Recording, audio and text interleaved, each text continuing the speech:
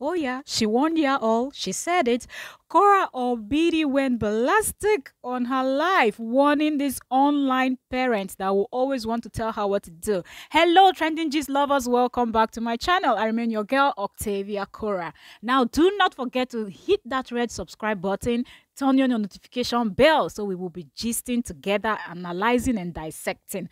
Okay, we're back with another Korra Obidi story. So Korra Obidi was on live.